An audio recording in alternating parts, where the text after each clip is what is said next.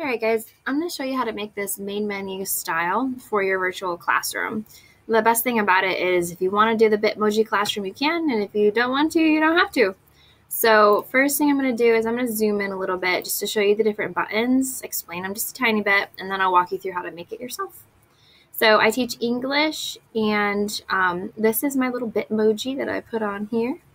The first row of buttons, I have a daily agenda, and if the kids click on this image, it would redirect them to my Bitmoji Classroom that I created yesterday. This is very simple, basic, haven't really done much with it yet. There are tons of tutorials all over YouTube. If you want to do this and you're not sure how, it's actually quite simple. So look up one of those other tutorials. They are so simple, so easy to follow. The second thing that I have is notes. Anytime that my kids are going to need to take notes in their journal or if they need to download them, whatever it is, it'll be right here. Google Classroom will direct them to the Google Classroom that they are sharing with me. I teach 7th, 8th, and college-bound seniors, so I don't have this link set up quite yet for each of those classes. Missing work is the next one. So if kids click on this, it'll open a Google Doc right here, and in that Google Doc will be all the missing work so that they can Google's talking to me, so that they can kind of keep track of their own learning and not rely so heavily on me for something like that. This is class text where they can click on this. It'll open a Google Doc. It'll have poetry, short stories. If we're reading a novel, that's a PDF that'll be in there. Easy access at any time. This one is to request one-on-one meeting with me. If they click on this, it's going to redirect them to a Google form, which was so easy to make. I only put 3 questions in here. What's the title of the assignment? What question or section are you having trouble with? And what exactly is it that is confusing? So I can look at this before I set up that one-on-one with them and better help them. This right here is targets. So for my middle schoolers, I always set up targets. Basically, I look at the standards and we have them do rubrics or scales where they grade themselves. It's something that's required for our district. So this first page takes them step 1, step 2, step 3. I've provided the pictures for them so they know exactly what they're doing. Hopefully that'll prevent them from asking a million questions through emails. Then they go into the targets or the standards where they, cite several pieces of textual evidence. So here's the actual standard, but this is what they're going to read. I can find textual evidence that supports my ideas. And then using the PDF highlighter, they're going to highlight whichever one they fall underneath. They're going to rate themselves, and I'm going to be able to check that out. They're going to rate themselves several times a year.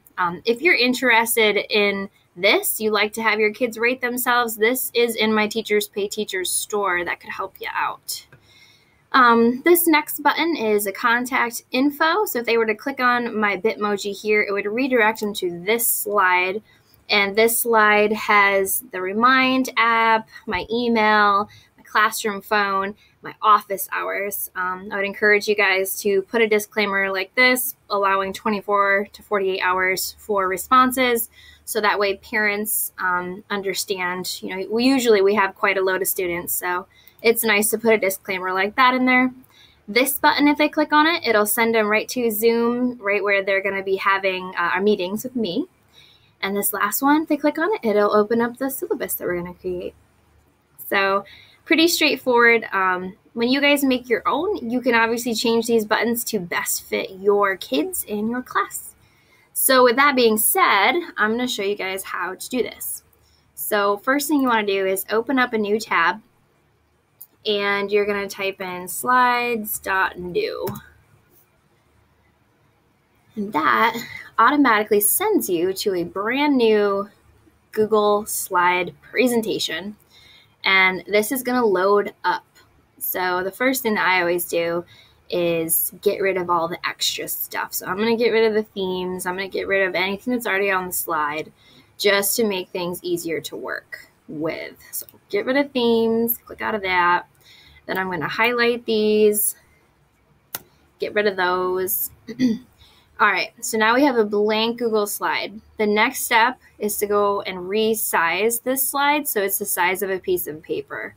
So we go to File, scroll down a little bit, Page Setup, okay? Click on this, go down to Custom. We're gonna customize this so that way it is exactly the size of a piece of paper. I do 8.5 by 11 inches. Apply it, and you can see it looks like a piece of paper now. Then I go up here and I rename my document. That way it's nice and saved. Good. So here we have it set up. The next step, we need to put our background in. So I really like rustic stuff. So I right-clicked, go to Change Background, and then choose Image. Go to Google Image Search, and I typed in gray rustic wood. And it's going to come up with so much stuff. So let's just click the first one, insert that, hit done, and then it loads up. There's our background. This is much darker than the one that I chose on my example, but there it is. The best part, it doesn't move because it's now your background. So you don't have to worry about it moving all over the place. Now we want to put in the little buttons and the header. So I didn't explain that. I'm going to insert a shape, go to shapes, and then I click the rounded rectangle. That's just what I like. Oops. You can click whatever you want. There's so many different shapes. So you click it and then you drag and position it. So because my background's so dark, I'm going to keep this one white, but to change the inside color, you go to your paintbrush and you can pick whatever color you want, fit your personality. I'm going to make it straight white. I'm going to have my border color be a dark gray and then kind of thicken those lines up a little bit on the outside. So there's our header. Now we want to put words in the header. So we're going to insert a text box, pull that right in there. So say you teach English like me, type the words in, come on up here, figure out how you're going to resize it, how big you want it, whatever font you desire. It's totally up to you. So English.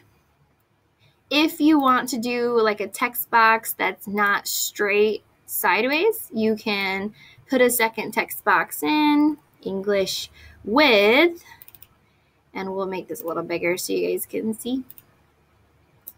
And if you want to like tilt it, you grab hold of this little round button here and you tilt it. You can move that around like that. I didn't change the font, so sorry people who love pretty fonts. That's going to stick. Now, if you haven't already, you need to download the Bitmoji Google Chrome extension. If you haven't done that yet, just pause this, go download it. Once you download it, you're going to see this green icon. You can click on it, and it's going to connect to your Bitmoji. If you have Snapchat, sometimes it connects to Snapchat and tells you all the different Bitmojis that you can look up. You can click down here for specific topics, whatever you want. We're going to click this one, me with my coffee. Right click it, copy image. Come over here, Control V, which is paste. It's your best friend. We're just going to move that up here. So pretty straightforward. Obviously, it's not pretty, but there's that. Now, to get the buttons. To get the buttons, it's a lot like your header. You're going to insert a shape. I use another rectangle, and you just insert a smaller rectangle. Change the color however you want. It doesn't matter. Insert a text box. Put that text box in there. I made my first one the daily agenda. Right? Put that in there. However, we need to learn how to put a picture in. So to find a picture, there's kind of like a shortcut, a sneak peek way to do it. What we're going to do is go to Google, and I want you to type in clipboard. Okay, so you'll hit clipboard. It's going to load. You want to make sure that you're in images. You're not on the World Wide Web, but you're actually just looking at pictures. This is what's going to come up for clipboards. The problem with these is that their background is white. So if you're putting this picture on, say, this gray background, you're going to be able to see the white, and it's not going to look like a crisp clipboard. So what you need is a transparent background. That's really difficult to find, but If you go here to Tools, once you're in Images, you have to be in Images first. Then you go to Tools, then sneak over here to Color and go to Transparent. It's going to reload, and now you're going to have all the clipboards that actually have a transparent background, okay? Things like this. Boom. We could click on it. All right, say that's what we want. Actually, that one's kind of cut off. Let's say this is the one we want. You can see the squares in the background is transparent. Right-click it, save image as. It's going to load, hopefully, and then you can save it to your computer. Boom. Awesome. Now we're ready to go back to our slide, insert an image. We're going to upload from computer. Then you're going to choose the one that you want, resize it to whatever you want it to be. Pop that puppy right on your button. Beautiful. Okay? Now, the trick with these is you want this to be linked to another page. So you're going to come right here, and there's a link button that says Insert Link. So for your daily agenda, if you have a Bitmoji Classroom that you're going to link, say you're going to put your daily agenda on here, so you want your kids, when they click that button, to come to this screen, you'll go to wherever you want it to go, and you're going to highlight that URL, and you're going to copy it. Then you'll go back here to your picture, click on it, come on up to this insert link, click on it, and then paste that link right in there and say apply. Okay? Now that is linked to your Google Classroom. So when your kids go to click on it, it will send them directly to that classroom. Okay? It's pretty straightforward. You just repeat that process over and over until you have all of your buttons that look like this. And yeah. If you guys have any questions, just let me know and I will try my best to answer them. All right, guys. Thank you.